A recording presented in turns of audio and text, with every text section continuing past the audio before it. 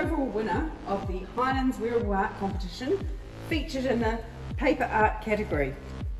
This garment creation, called Paper Queen, was designed by Hannah Armstrong and Isabel Theobald from Room 7 and modelled by Hannah Armstrong. The unique dress consists of 6 different materials: magazines for flowers, wire as a base to paper mache on, glue, cardboard and lots of newspaper. Our goal was to have the majority of the dress black and white, but to have a huge pop of colour on the front and back, joined together over the straps. This colour is made up of lots of rose-type flowers. The hardest part of making our dress was our model being stuck in slowly drying paper mache for hours, but it was worth it.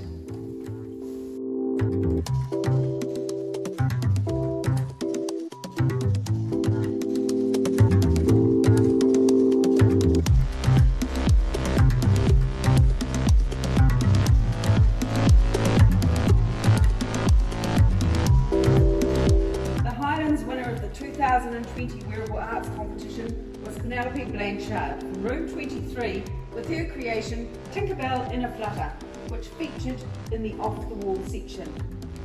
The skirt base is made from chicken wire and has been decorated with flowers.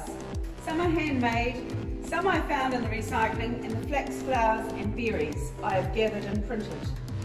The top is made from leftover materials from my mum's wedding dress and is decorated with handmade paper flowers around the neckline and has coloured buttons across the front panel and red lacing down the back panel. It has been finished on the shoulder with fluttering butterflies. The hat is a hospice hat with my favourite flower as a centrepiece and finished with red berries and some handmade fluttering butterflies. The accessories are a pair of black boots I have covered with rhinestones and butterflies, and finally Tinkerbell's wand to finish the masterpiece. We are the winners of Flash, Dash and Fluoro.